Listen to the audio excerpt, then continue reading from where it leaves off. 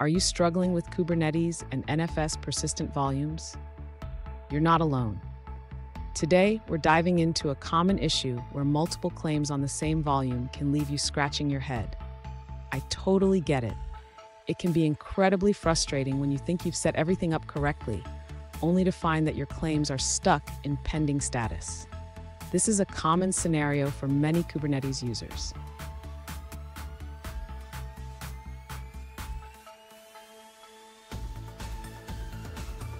Let's break down the specific situation. One user asked, "Why is my persistent volume claim stuck in pending when I have a persistent volume available?" They want to use an NFS directory for multiple deployments and pods. Sound familiar? Let's explore this together. So what's happening here?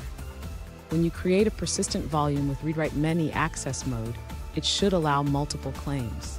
However, there are some nuances in how Kubernetes handles these claims that can lead to confusion.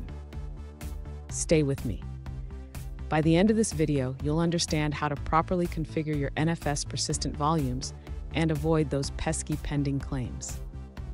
To address the user's issue with multiple claims on the same volume, we first need to clarify how persistent volume and persistent volume claim work together in Kubernetes. The user has correctly set up a persistent volume with read-write-many access mode, which allows multiple claims to access the same volume. Next, the user created a persistent volume claim named NFS-PVC-1, which successfully bound to the NFS PV. The capacity displayed as 10 GI is expected because the claim is referencing the entire volume, not just the requested storage size. When the user created a second persistent volume claim named NFS-PVC-2, it remained in a pending state. This happens because the claim is trying to bind to the same persistent volume, which is already bound to NFS PVC-1. In Kubernetes, a persistent volume can only be bound to one persistent volume claim at a time unless it is configured for dynamic provisioning. To allow multiple deployments to share the same NFS resource, the user should consider using a different approach.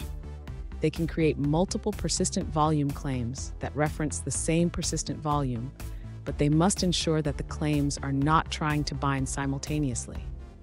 Alternatively, they can use a stateful set or a deployment with a shared volume configuration.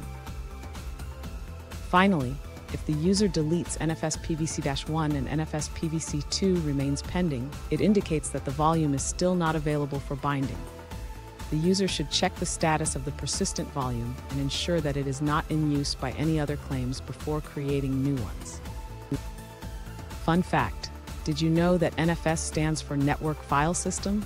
It allows you to share files over a network, making it perfect for Kubernetes deployments. Now, let's look at the answers provided by other users.